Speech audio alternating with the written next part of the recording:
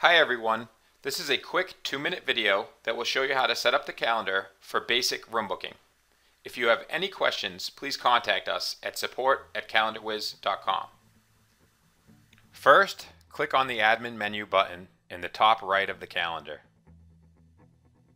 Next, click on the locations button.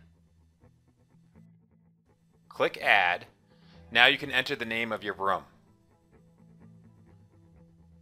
We'll name our room Conference Room 1.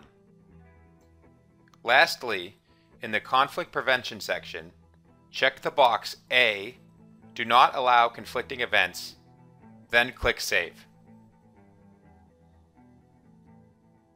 We'll just add one more room called Conference Room 2.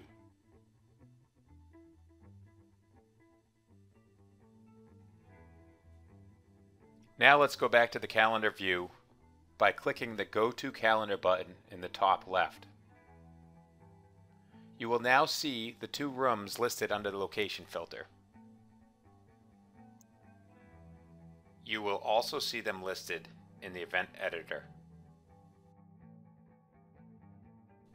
Now let's see what happens when you try to double book one of your rooms. Let's enter an event called Sales Meeting, saved in Conference Room 1.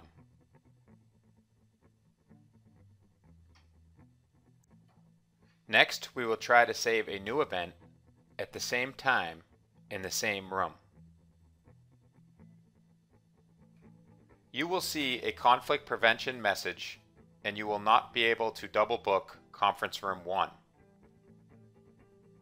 To resolve the conflict, you can either change the time of the event or change the location of the event, then save it again.